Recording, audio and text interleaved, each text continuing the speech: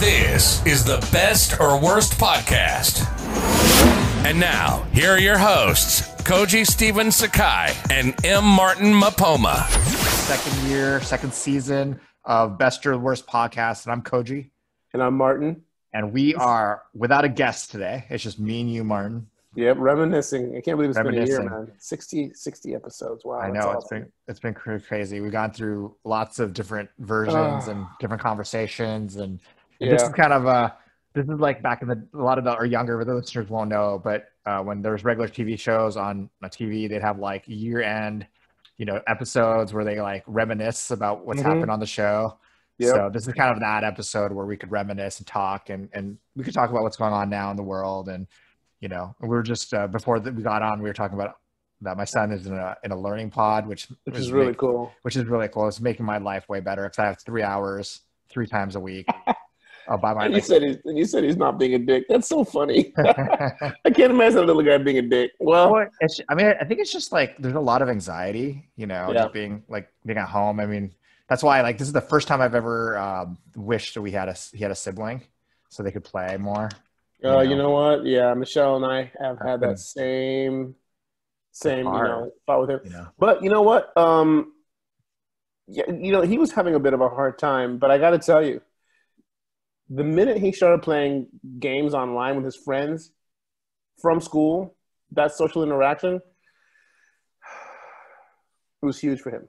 Yeah, but I think it was huge for him. Yeah, for us it was the in person, seeing them because Taika does he does basketball online, he does jiu-jitsu online, he does he has all these things online. Yeah. See, I mean, so he does a ton of things. Hey, you said his name. Yeah, that's okay.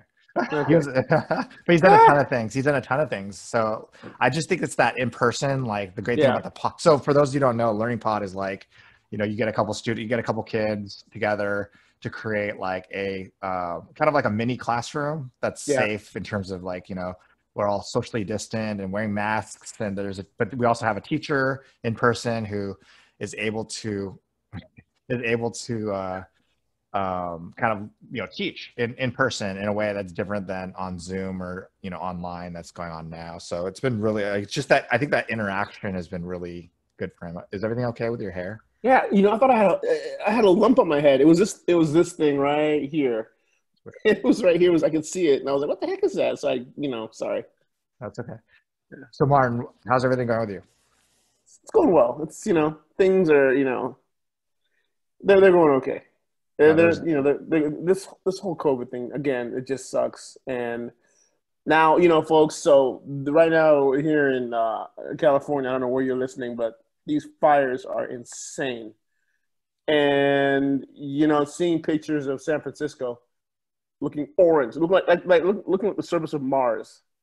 It's just otherworldly. And then South Pasadena looked like that this afternoon. Yeah, well, it did. And so I'm outside today, and I look up, and the sun is red. It's red. And, it's just the air quality. I mean, the wife and I have just not been feeling good because this air quality is horrible. Yeah. The day was 214 or something, the air quality index, which is madness.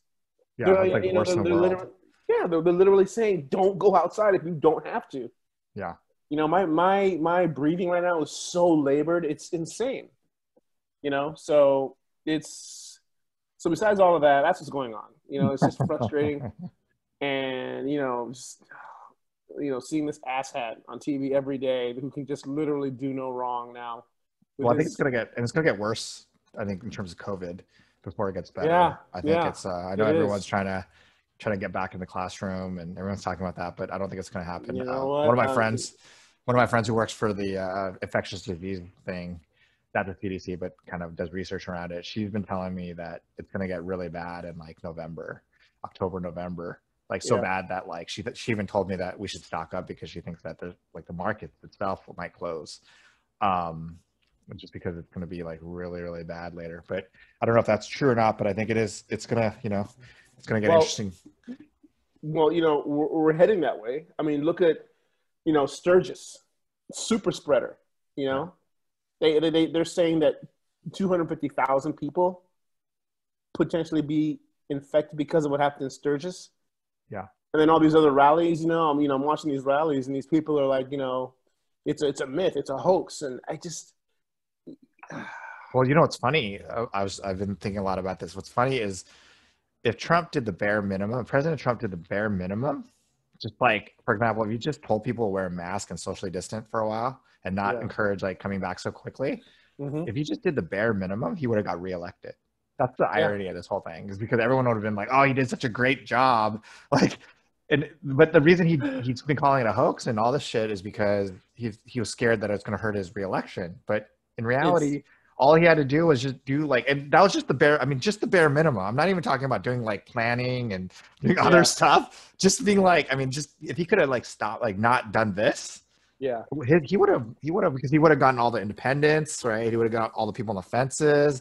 Oh, we didn't know if he could do it or not, but he did it, you know. And he didn't even do that. And he couldn't even do the bare minimum. He Oh. just fucked it up even worse. And You know? people are still doubling down on him. You know, he did. That's and then Bob Woodward's book comes out with recordings of him saying all those things, and watching people explain it away. Although is just like mind-boggling. It's not mind-boggling anymore. None of this stuff surprises me. The only thing that put a smile on my face is that whole boat parade when those boats sunk. Yeah. It's that perked me up. Although I've heard from Republican friends who are anti-Trump that they believe that there's like a movement within the Republican Party to get rid of him, or to actually get to like take him down. Like senators and stuff. I've heard a lot of that about, because for example, like after Labor Day, they like, my people I know were telling me that they need to get through Labor Day, and then they needed to, and that's why, like, like for example, they didn't, like, none of the generals came out and said that he didn't say any of those things about the soldiers. Yeah. And that, there's so many more leaks now, right? Like, high profile administration people, and that they're all just, it's coming out way more than ever before. And that they think that, like, even like the idea that the Woodward thing was Tucker Carlson said it was Lindsey Graham that set it up. Wait, what? That's what Tucker believes. That was Lindsey Graham. And Lindsey's was practically in love with McCain, right? He was like, I mean, the rumor is he's always been gay. I don't know if you've heard that, but he's basically like, I mean, he like acts like he's a gay dude. Like, no offense to gay people, you should be whoever you want to be. Is he married? I don't know. Oh no, he's not married. So that's Lindsey Graham he's is not married. He's like always, he's like been BFF with John McCain. He like loved John McCain. I mean, he like literally loved him. And so then all of a sudden, like after he died, like he didn't say anything. And then like now the whole conspiracy thing is that he set him up for the whole Woodward thing. Yeah. But I don't know if that's true or not. But it's really interesting to kind of see. I think that there's going to be some reckoning going on soon. But anyway, let's get into our episode. What is the? I thought we were into it. Yeah, no. Well, let's get into the kind of talking about the show itself. We're at the best or worst. Sure, so let's talk about the best or worst of the show. What are some of your best moments from the show, or do you want me to go first? I can go. Okay. Some of my best moments. I think talking to Christian Stolte was one of my favorites. Christian, I mean, they all have been. Christian and talking to Jen Salata, that was awesome. Those are two of my favorites because, as an actor and, being an actor, you're always getting rejected for the most part. And, and even though you learn to deal with that kind of, it's rejection. You get getting turned down for roles, there's other things. The daily grind of being an actor is tough. And so, see people who've done very well for themselves that I've known for a long time is a nice thing. I'm not a hater. I wish everyone nothing but success. And to see Christian doing as well as he is, and him, when I first moved to Chicago, being the guy running the camera for the casting director, for him to say, we reminisce a lot, and to hear him say some of the things he said about me, that Brody's office loved having me come in. They didn't know what to expect from me every time I came in. I always came prepared, and I put it down. That was I have to admit, that was really nice to hear. To him to say that me and a couple of other guys were the best auditioners. I don't know, it didn't help me much. We're the best auditioners, he thought, in the city. I thought that was really, really nice to hear. So, and then to hear him talk about God being on set and when he was getting the role and having to go to that whole fireman drill thing and thinking, I don't think I can do this, and then realizing that this is what everybody in their life wants. It was really great seeing his journey. Hearing his journey from him, because I think it's the first time that I've known someone like that. He's been on that show for 10 years. To hear him talk about going from, I don't know if he was struggling, but going from what he was doing to doing what he's doing now, it was a great transition. It was a great process to hear him talk about, and how much he would love to, wait, did he talk about that on the show? Maybe I shouldn't talk about that part. Anyway, it was great to see. That was nice. And then, of course, Jen. I mean, I love Jen. Jen's a great, great human being. And, she did, Cobra Kai, The Office, all those things. And she actually did, she directed 2 episodes of the new Cobra Kai coming out next year. But she's a great person. And, giving people like that a platform is always a nice thing. It's because they're both such humble people, too. So those are 2 of my favorites, for sure. So one of the things that's going to have to happen in season 2 is that you're going to have to start acting. Season 2? Yeah, this season, the second season, we're going to have you. We're going to, instead of talking about acting, you're going to be acting. Yeah, well, you're. Hey, I'm gonna put it on you, but if I'm not too old, remember? Oh, I'm so happy to get that one. You can't put it on me.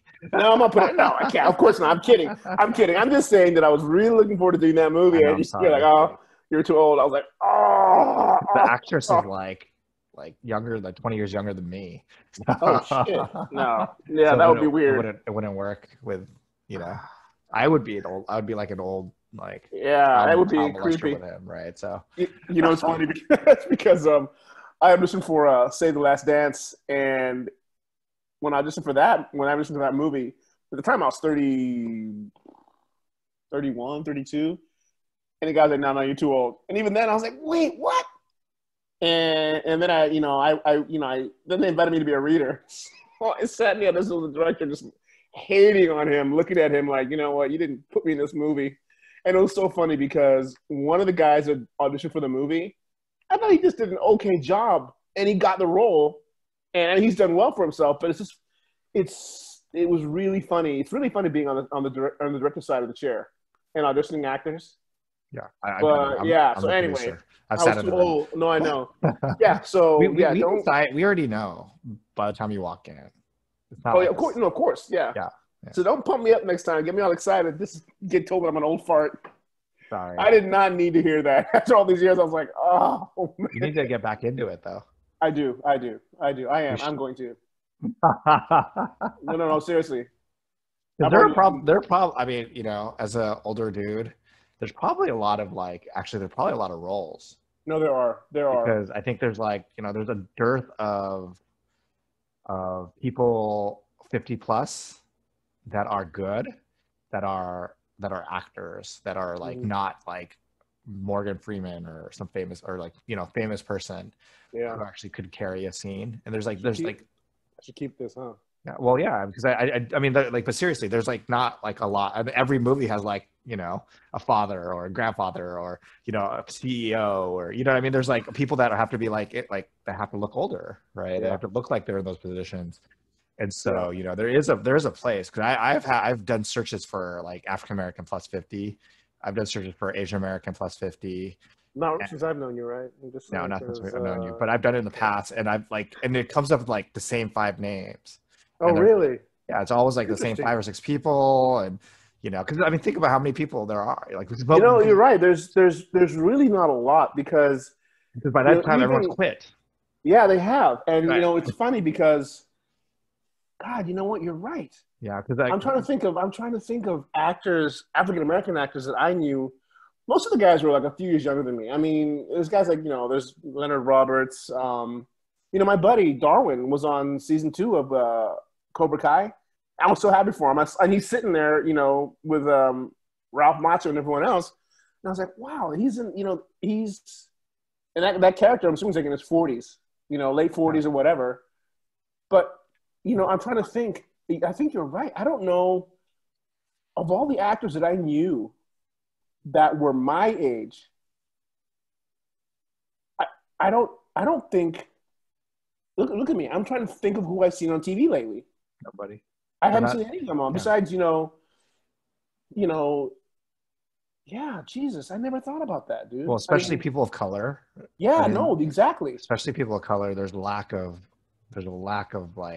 that age, because I mean, there's a dearth of like 18 to like 25-year-olds. Yeah. Adele's always said you should be back.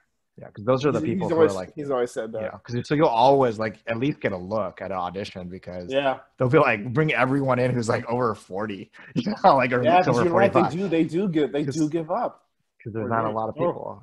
But that's why that's why like as a producer, a lot of like my goal is always to do non-SAG. Don't tell SAG, but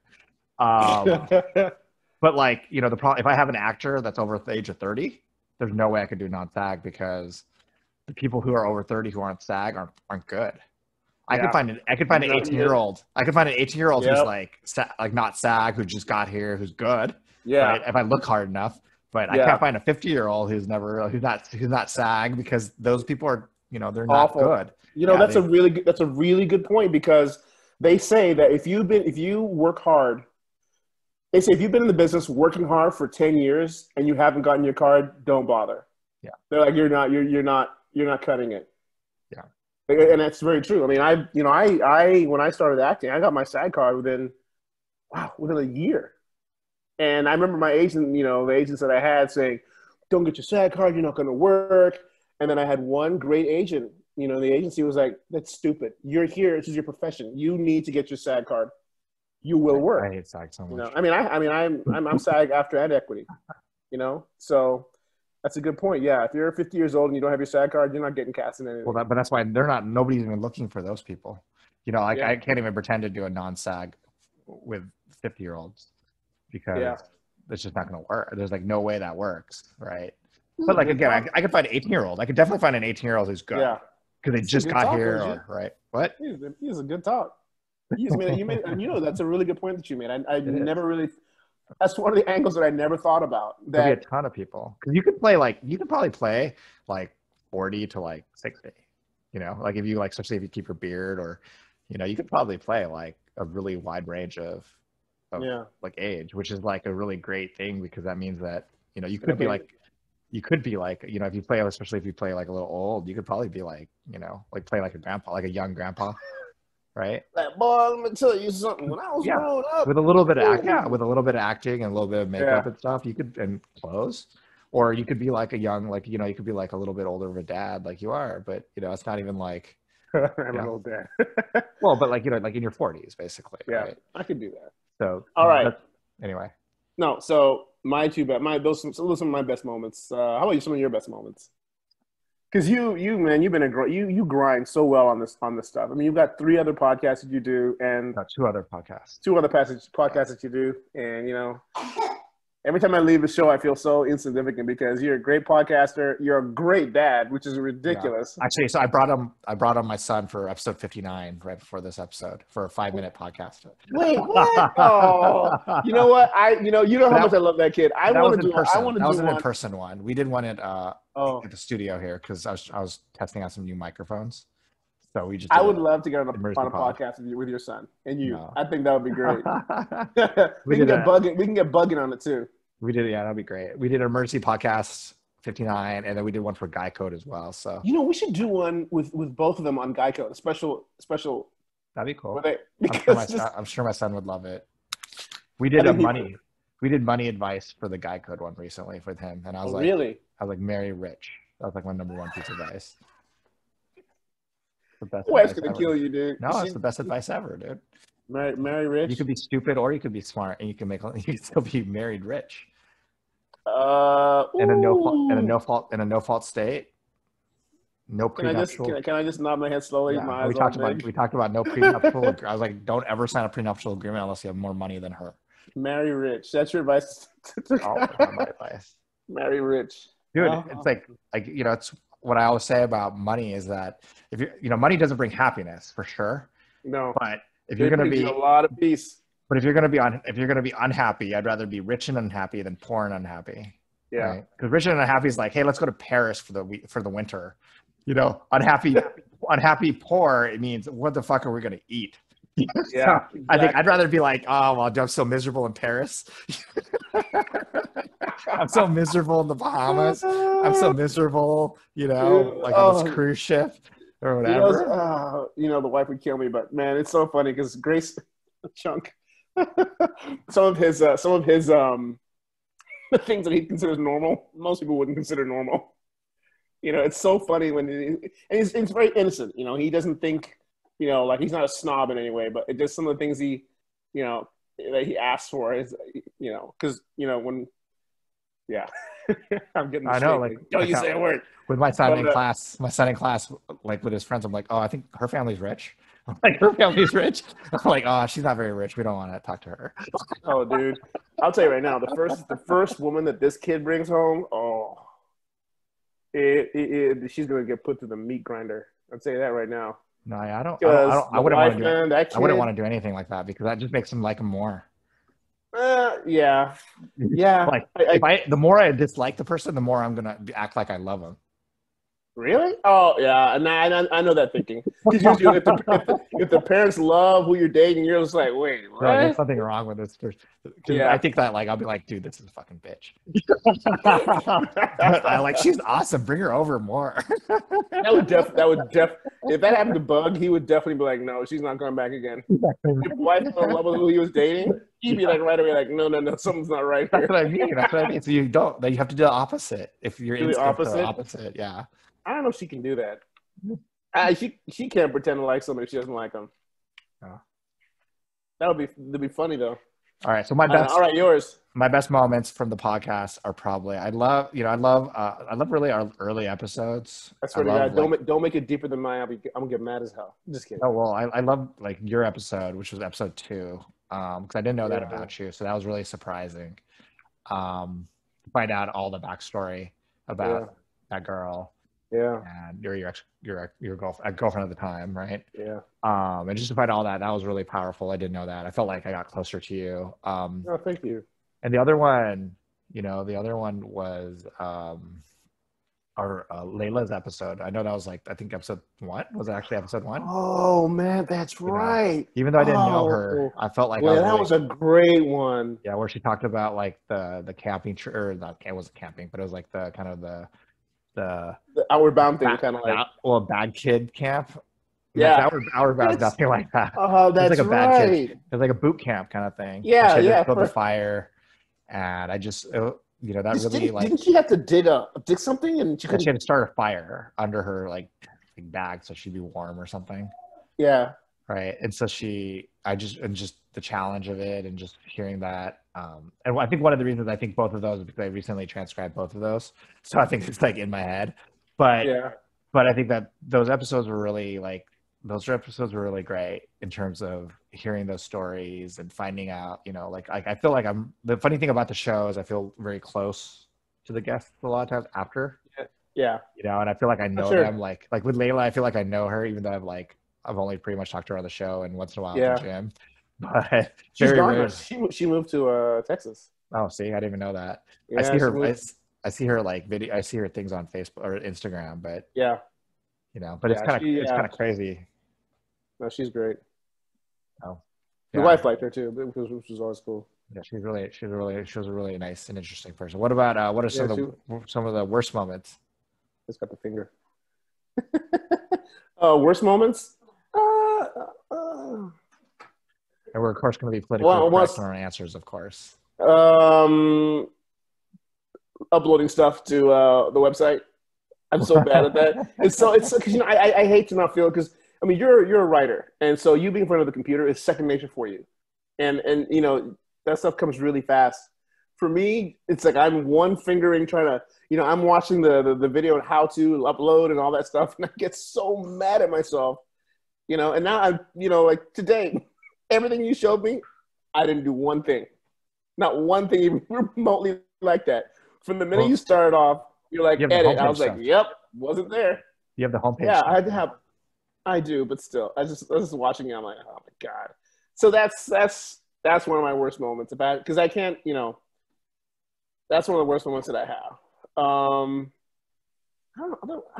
don't really have, worst moments when the lady how was her name from San Diego, the writer? Oh, Margaret when she teared up. Not a worst moment, but that was and if it was TV, people would consider that TV gold, because clearly you and I did not expect that reaction from her, and it was so heartfelt and honest, but that just gutted me, and again, Margaret, if she's ever listened, not in a bad way, it was so honest and personal that I was looking for a moment to kind of segue and lighten the mood, and I was just stumped. Yeah, what was funny about that, well, not funny, but what was interesting to me about that moment was, it's like, I know it's a great moment, but it's also not what I want to do. Like, I don't want to put people on the spot to like make them feel bad or make them cry. You know what I mean? Like, that's not the point of this podcast. No, exactly. But it's like, but at the same time, I know that that's like the best moments in terms of like having like, that's a real moment. It's not like a fake it was a very, moment, very real moment. which is what I like about it. But at the same time, I always feel bad if, like, I don't want to make people cry. I don't want to make people like feel bad or, like, so. And it's funny because, people, I feel like some of the people that we have on the show, or just in general, people will play a lot of stuff close to their chest. They keep a lot of stuff close to their chest. Well, and so when we get, exactly. And so I think a lot of times people might be a little nervous to like really be forthcoming with their worst. But I mean, she nailed it. I mean, well, because it's not bad. I mean, nobody could be like, "Oh, that's the bad thing," right?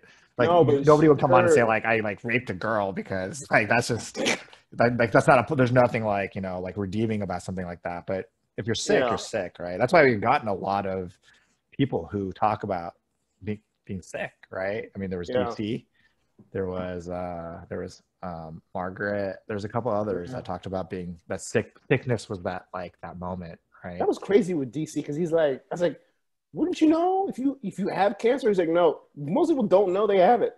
Yeah. Until they go in for something. He thought he was losing weight, he's looking great, and he gets told he has a baseball-sized lump in his colon. Yeah. I was like, you didn't feel that? And he's like, you don't feel that? That's not how it works. I was like, wow. That was crazy. My worst. No, your worst. I was going to say, so two of my worst. One is, and this is not specific, but it's more of in general. There's been a couple of times on the show, I won't name any names, where in the middle of a person's answer, I thought, yeah, we should have asked the other one. We should have asked, not because of their answer per se, but just because as they started talking, I was like, no, I think I would. But then by the time they're already talking, I just was like, I mean, it's too late to like re-ask them. Yeah. But it's that's like the biggest challenge, I think, is figuring out like if we want to hear the best or the worst moment from people, because it's like we're on the spot, first of all, and I think that like a little bit behind the curtain for the audience is that we don't pre-ask people, like we don't actually know what they're going to say. Which makes it's a challenge, right? Because on one hand, it's like if we really wanted the best in terms of like our best story, whether good or bad, we would ask them beforehand. Yeah. But because part of our conceit of our show is that we kind of do it on the spot, it sometimes doesn't land as well as it could, like if we do both stories. And so I think that's always like the biggest regret. I have a lot of like, and I'd say like 5 or 6 guests off the top of my head where I'm just like in the middle of it, even before they started talking, I was like, oh man, we should ask the other one. But it's funny you say that, because I agree. Actually, if I'd say one of my worst moments, there have been times where, and like I said, I'm not gonna mention any game names, but early on, there was one, and you know what I'm talking about. And I was just like, what? I was like, how is this a worst moment? And it was, the lead up, when that person said what happened, I was like, whoa. And then when they started talking about it, I'm like, but I recently re-listened to that episode, and it was actually pretty traumatic. It was really traumatic. It was traumatic. If that happened to a kid, that would be like the most traumatic thing in your life. Right? But I was still like, you said it, and then when you described it, I was like, no, it was still like, scary. No, still very scary, but it was traumatic. I mean, like I re-listened to that recently, so you should re-listen. You should re-listen to that episode, because I think it would change it. Because I kind of felt the same way, and then I re-listened to it. it totally changed my opinion. But Yeah, but I'll so do that. the other thing, the other kind of worst moment for me was I just my episode was just like the one where you asked me about my worst moment, and I feel like I didn't do a justice to my story, my worst moment. Wait, what was your worst moment? Me trying to kill myself. But Bro, wait. like because the actual story is a way stronger story in terms of a lot. There's like a lot of things, and I kind of just I think I was being weird at the time. I didn't really want to talk about it, even though I talked about it. Yeah. So I think like I could have done a better because I've talked. I mean, I've done like lectures on everything that happened. So I'm like, it's not like I'm usually like I've written a book about what happened.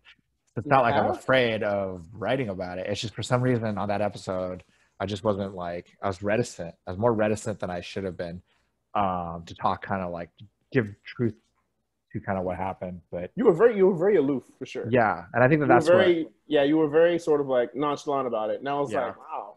Yeah, so it was a weird. I remember thinking, you're like, he's clearly gotten over this. It was a weird moment. I don't know what was going on. Something was going on. I think because I re-listened to that episode recently too, and that was just a weird. Like I was just my answers were not my normal answers. Like so, one of the things about like when I've gone on film festival tours and stuff or with the movie, you have pat answers, right? Like every person asks the same questions, whatever city I'm in. And so it's just like the same thing with this. It's like I had the same answers, but I didn't say it in the way I normally would say it, which I thought was a really weird thing.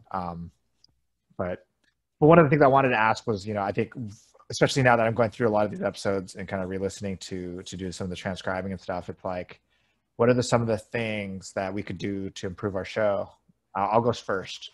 First I've noticed a lot of my verbal tics that I do that I have to work on. So that's been interesting to kind of rehear all of them and kind of have to work on it a lot more. Your things verbal like tics, you said? Yeah, tics. Yeah. Okay. Like things like, saying like, for example, or I have like 30 thoughts at one time in my head. So a lot of times in the mid thought, I stop my thinking and move on to the next thing mid thought. Yeah. So I need to work on those kinds of things. And a lot of times I think the other thing I do is I spend a lot of time thinking about questions to ask people. And so I'm not always listening to what they're saying at the time. So I need to work on listening, using my listening ears. Because a lot of times I just want to talk. What are some of the things that you want to do to improve? I want to be a little more succinct in my delivery, for sure. I would, I'd like to tighten up my delivery a little more. I'd like to be. I feel like I'm not quite on top of what I'm supposed to be doing for the show. I want to get a lot better at the behind the scenes stuff, which you're really good at. I think for me, like the transcribing, the uploading stuff, make the show better. I'd like to continue to get very interesting guests. I think that the more I don't know. I mean, the more accomplished some of our guests are, I think the more spiritual, I guess, some of their answers are. Like when you asked the boyfriend and girlfriend couple we had on, they're older, they're in New York, about the five senses. Yeah. And they're not a couple, by the way. No, they're not. Oh, yeah, they're not. Okay. No. But one of the he was a house guest. Yeah, I forgot if it was either him or her. They had a really interesting answer to something we asked them. I can go back and listen to it, but guests like that are always cool. Yeah. And you know what? One more real quick. One favorites all time was from South Africa. Oh, your boss. Ann Burroughs. Yeah. That was a great one. And if people are listening to this and watching this, I would highly recommend watching the episode we did with Ann Burroughs on South Africa, who was put in prison, with Nelson Mandela at the time. That was an amazing episode. Yeah, I think it was episode like 40s. Something in the 40s, I think. People like that, those people like that are great to have on. So I'd like to continue to get a lot of people like that on. It'd be a lot of fun. Actually, so I do love those people, but I also love the regular people because I think that their conversations are in a lot of ways less scripted. Like for example, like I go on podcasts a lot, And the stories I tell people are stories that I've already thought about. Like I never tell people anything that's not out there already because I'm so used to talking to people. Right. Yeah. But the great thing about people who haven't done that is that you get like a little bit more honest answers. I mean, you get two, like you get one who's like really holding it back, or you get people who are just like, let it fly. And I think it depends on the type of person, but like even with like my son, like, me and him are doing media. I work with him on media. Like, for example, I talked to him about like, hey, when you're being interviewed for anything, you have to take a second to think about the things that you say. Because once it's said, you can't. You can never take it back. I've seen it. Go ahead. And especially like if it's like me, I'll delete it if he says something like bad. But I was like, when you're somewhere else, they're not going to delete it. That's what they want you to do. And they're trying to get you to say something inappropriate or say something about like your friend or someone That's why I like a lot. Like I go on podcasts, people ask me, "Oh, what do you think about the new Mulan movie?" And I'm like, "Oh, it's great." What do you think about it? You can always edit it out here. No, because the thing is, like, I don't know if I'm going to work with Disney. I don't know if I'm going to work with one of the producers, actors. Okay. Like, that's why I never, like, I usually don't talk about movies. I don't talk about things that are. Have you seen it? Yes, I've seen it. But that's like the thing. But that's like the thing. Like, I mean, so I'm always constantly thinking. So what I don't want is like not to get a job because I said something on a stupid podcast about something. And that ruins and then I get it. I meet somebody and they're like, yeah, I would hire you, but you said my movie was fucking shitty, Like that's why when people ask me about the movie, I'm like, hey, it was great, because it's just easier. Because I've been in the opposite situation where where people tell me to my face they love my movie, and then I hear an interview and they talk shit about it, and I'm just like, well, why would you lie to me? Like or why would you say it out loud? It's weird. It's just a weird, awkward moment. And I'm not that, I don't take it that personally, but it's just, I take what I take personally is like, why'd you lie to my face? Yeah. Right? That I totally understand. And then make it public, then turn around and make it public. That's what pisses me off, because I would never make that's why I like on those gotcha shows, that's what they're trying to do, right? Yeah. Get you to talk shit about the other person. Yeah. That's crazy. Well, that was fun. This has been fun. So this is episode 60. So we're gonna do season 2. So we've already recorded a couple episodes. Actually, Darren and Leslie are not actually. So nobody's seen that yet. That's the next 2 episodes. Okay. So everything you just heard about those 2, pretend you heard it after the next 2, because we record these out of order a little bit and they come out early and stuff so that we have enough time. Yep. That was fun. All right. Well, thank you, Martin. This was great. Thank you, Koji. And all right. Everybody keep listening and make sure to tell somebody about it. All right, guys.